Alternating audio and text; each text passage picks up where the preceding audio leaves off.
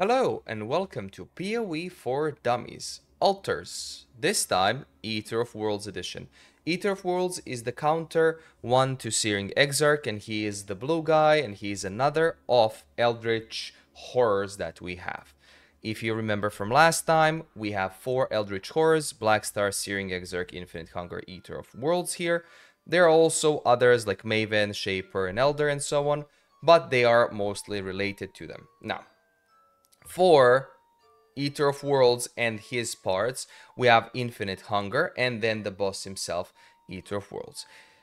You will encounter this while you're doing your map progression. Starting from yellow maps on towards to tier 16 maps, you will encounter at one point the Infinite Hunger around tier 10 and Eater of Worlds when you finish your tier 16 maps. You will get the green invitations for them, which are not fail, never get again. You will get them again, including the small ones and the big ones, but you can, of course, go in, practice them, and so on. Now, to cover the bosses quickly and concisely, Infinite Hunger, I will, of course, link all this down in the description below. Infinite Hunger is the big tentacly guy, well, medium tentacly guy, who has a few abilities. So he has Drill Charge, which is Slaughter. Basically, he does a shield charge with his scepter in front.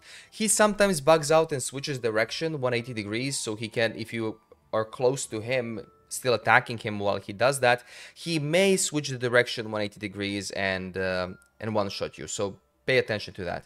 Crush is an AoE ability. He can take his staff and then pop it in the ground, and that does an AoE. It has a channel time, so you know when that's going to happen. Cull is, I think, another like throwaway ability with a spear.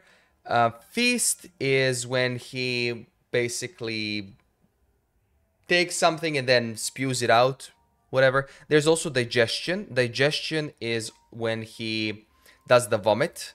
Vomit is Melt, Digestion, and Feast could be something similar, but that one is to be decided. So Vomit, Digestion fires additional projectiles that leave behind a pool that does physical chaos dot and reduces movement speed. Basically, TLDR, avoid. The biggest mechanic, Obliterate is the slam, by the way.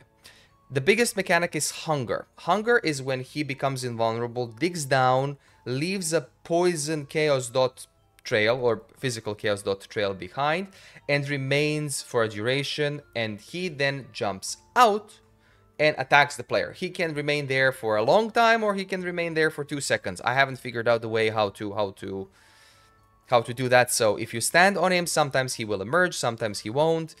It's basically an RNG at that point, but usually it lasts for 10-15 seconds. Now, when he does that, usually what happens is the floor, the spewage, the whatever sea comes up, and it will come up to cover the whole arena. What you need to do, you need to go inside of it, you need to drown yourself. When you do that, you will be spawned on a mini island. You will have an invulnerable duration, so use it, don't move, look around, because where the water moves, the exit is that way. So if the water moves like southeast, bottom right, you will go that direction and you will encounter a portal. Caveat: if you move in the water, you will get slowed, you will have tendrils on you, you'll have mobs attack you as well. Find safe spots, which are basically mini islands, where you can like remove those slowing debuffs and just get out of there through the portal. This is all in repeat. The more you fight him, the more you will repeat the same phases. Nothing else changes, basically. So that's basically it. You also get a debuff, reducing 1% physical damage, or increasing the physical damage you take by 1%, and to evade, as well, as long as you stay in the drowning part.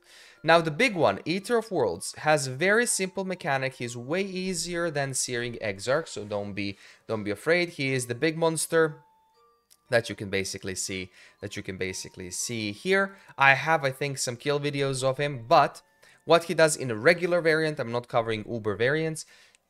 In regular variant, he has a few abilities, which is basic attack. Tentacles are spawned under the player, 3 of them in like a triangle, and they will do tap, tap, tap. Sphere Slam, which is hunger, he glides to the player. He'll go hunger, stand there, 1, 2, 3, boom, AoE. That's what he does.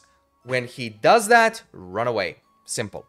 Tentacle Slam, Riding Mass, he summons big 2 to 5 to 6 tentacles.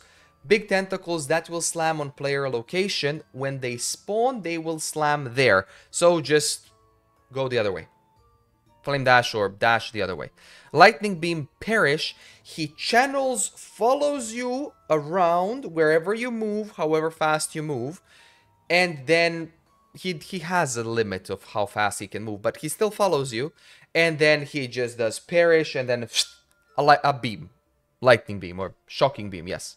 Shocking Beam, very, very easily sidestepped. And then there's the Doom phase, which is Inescapable Doom. He moves in the middle. He goes up. He gets invulnerable. He starts to channel a beam with an increasing circle. You will see purple orbs in the arena. You have to stand in the purple orb, channel a bit, which is automatic. Stand in the purple for like 2 seconds or less, and then move to the next one, move to the next one, move to the next one. You want to explode those purple orbs, so they look like purplish, and when you move on them, they will just increase in size, gets a bit of white, and you will know that they are done. Once you do all of them, Maven breaks him out of his invulnerability, and then you repeat it over and over again. Very, very simple. Now, there are some balls in the edge of the arena. Those balls can inflict chaos poison or chaos physical dot, and they will like drown the player. Those are to be avoided. They don't run around anywhere in the like room. They just stay there, sort of. So pay attention when you're jumping towards in the Doom phase, when you're jumping towards those purple things. That's basically it for him. Way, way, way simpler than Searing Exarch. Now, for passive points, before we go into the crafting, and before passives, 1 second, there are altars. I forgot to mention those, same as Searing Exarch. There's boss altars, mob altars, player altars. Player altars are generally debuff altars. Mob altars are buffer for monsters, and the buffer for map boss is basically map altars. So here I have the mob and player ones. So player additional physical damage reduction and 100% chance to create shock ground on death lasting 3 seconds and chance to drop additional expedition scarab. Once you do that, they have a delay when they spawn. They will spawn and they will do their thing. Same goes with every altar that Eater of Worlds has. You can also click it on the device. That's how it looks.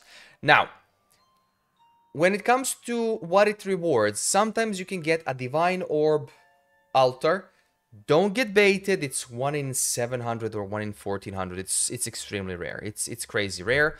But that means basically elder mobs, eldritch mobs drop a Divine Orb, and you can get with like 15 divines in a map. Searing Exarch is still better. With Chaos Orbs, it's better to have something that's consistent than something that's extremely inconsistent. But it can give good rewards as well. Now, when it comes to the passive skill tree, he's on the counter side of Searing Exarch. He is on the right side. He has bottom part and the upper part, which are similar.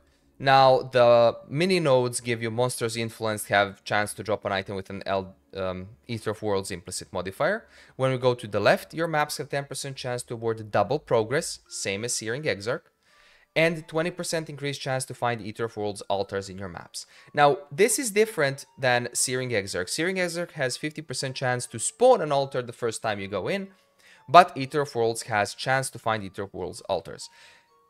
Using math, Eater of Worlds has way more altars per map in general than Searing Exarch, no matter the usage.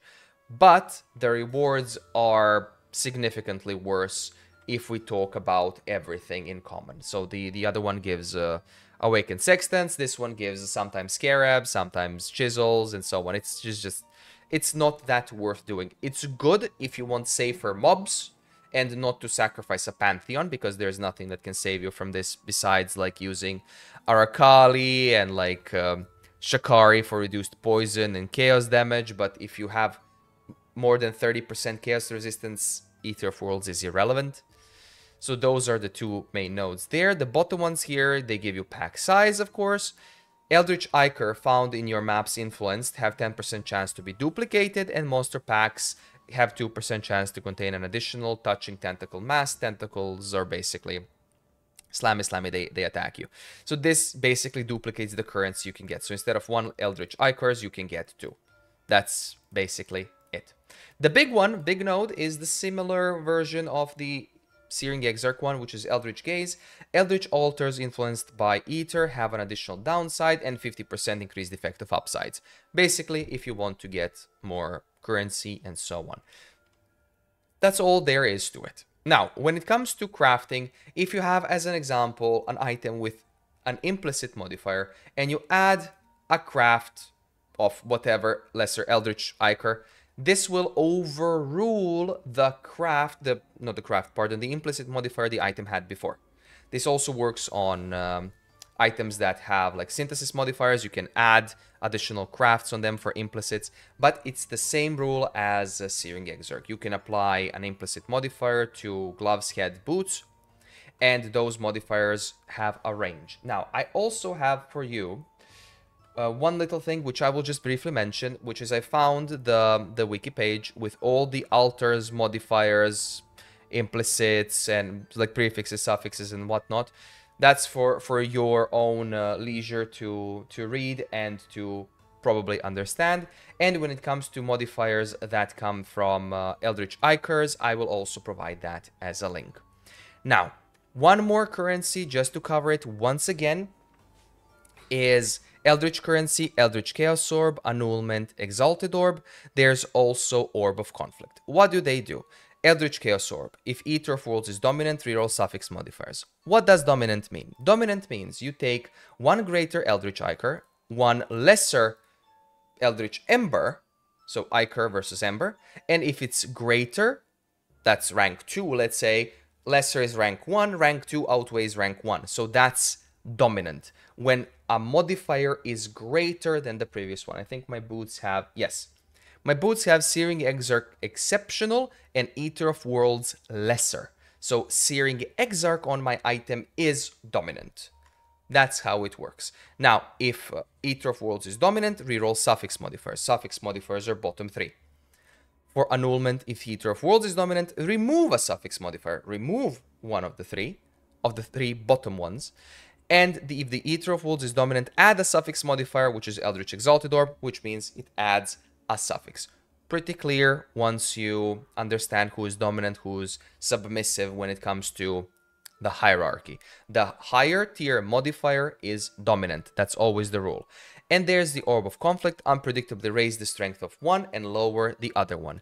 That's how you get this one to be exceptional. The other one got lesser, but the first one got exceptional. There is also perfect. Perfect is when an item has the maximum amount of what it can. This one has Searing Exarch implicit modifier, perfect. So there is that. That should cover all that you need to know when it comes to beginner level of Searing Exarch and Ether of Worlds, of Eldritch Altars, and so on. My recommendation is to do them in tier 14 through 16. If you can do 16s, perfect. If not, do 14s, 15s, all is well. Once you encounter half of it, the same is with Searing Exarch. 14 of 28, you will drop a Writhing Invitation. I think it's called a Writhing Invitation, yes. And once you do 28, you will get in fragments, you will get a Screaming Invitation, which is your Ether of Worlds encounter. I don't recommend doing them, I recommend selling them, because people do uber versions of the bosses, like the stronger versions, which this one also has. Let me cover that briefly. Insatiable Appetite, Absence of Symmetry and Harmony is 85. His full power is unleashed, and 25% chance to drop an additional exceptional Ichor. So there is that. That should cover now everything. This is a bit shorter because it's a smaller mechanic, and it should come naturally as you play the game. The game will introduce you as is, but that covers altars Searing of Exarch, and Eater of Worlds for PoE for Dummies. Now, if you've liked the video, please do give it a like. Thank you so much for watching. If you don't mind, please do sub it. I'm greatly appreciative of every subs. If you have anything to add, feel free to comment down below. I stream almost daily on Twitch, YouTube, and Kick. Otherwise, thank you for watching, and I will see you in the next video.